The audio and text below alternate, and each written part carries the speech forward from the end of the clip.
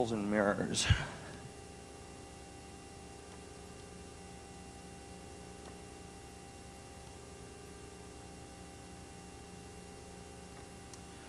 Okay, so this is an example of a portal. So we can see what's going on in the quad room, but obviously you can walk behind here, and in this case we can actually jump through it.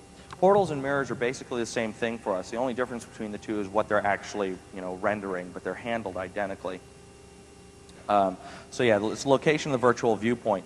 In this case, the designers have gone through and placed like a virtual camera looking at where the stairs were by the red armor and the volumetric fog, looking into the quad room.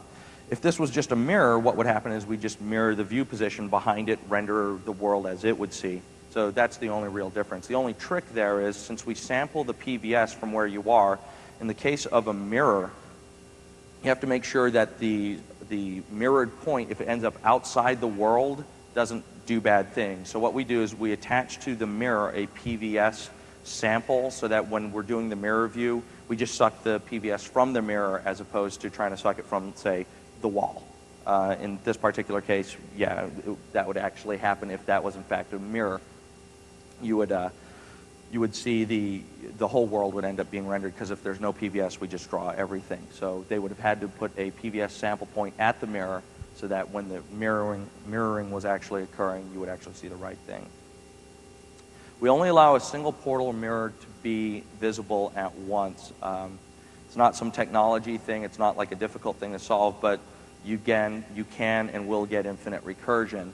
And solving that's just sort of a hack, so we'd rather take a more elegant hack, which is only allowing one at a time.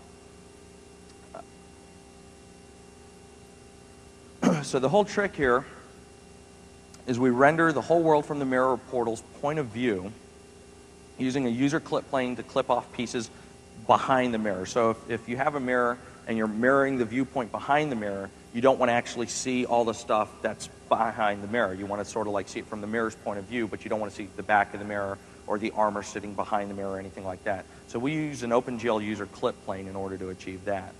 So then the frame buffer is basically filled with the scene as rendered from the mirror's point of view. Then we go through and just clear the depth buffer. Color buffer stays the same, so we still have the mirror's point of view.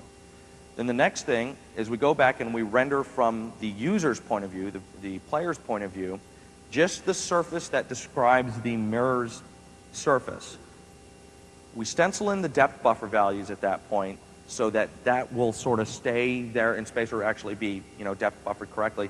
Then we just re-render the whole world. So what ends up happening is, if we were to be able to see this in multiple steps, you would see actually the whole part of, where the viewpoint is for this portal, it would actually render the whole scene there first, clear the depth buffer, then we go through and just stencil out that part, and then we go through and render the rest of the world, and it just magically works. It's really nice. So we stencil it without using the stencil buffer. We simply stencil it by drawing it first, clearing the Z buffer, and then putting in correct Z values for the new viewpoint.